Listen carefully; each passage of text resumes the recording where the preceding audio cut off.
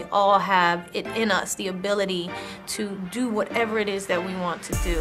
And all we have to do is kind of just put our minds to it and just work hard.